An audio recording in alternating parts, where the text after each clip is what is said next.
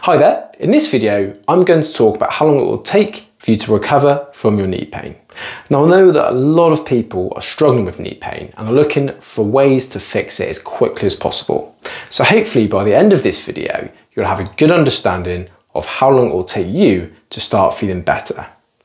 Now unfortunately not everyone with knee pain experiences a complete resolution from their symptoms and disability. It's difficult to predict how much you'll recover and how long it will take without a thorough physiotherapy evaluation. We do know, however, that with the right rehabilitation program, you can alleviate your painful symptoms while also returning to your normal levels of function.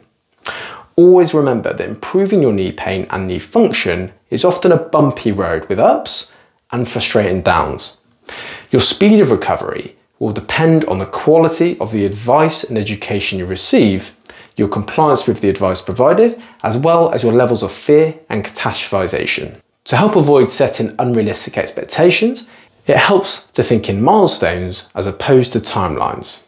That's why in our free rehab program, we work in stages which you work towards in your own time. Unfortunately, there's no one single cure for all knee issues. As we said before, massages or a steroid injection may help some individuals feel better right away, but they only last a short time before the symptoms return, which can rapidly become expensive. In the next video, we're going to outline our best mobility and strength movements that in our experience work amazingly well long term for people with knee pain.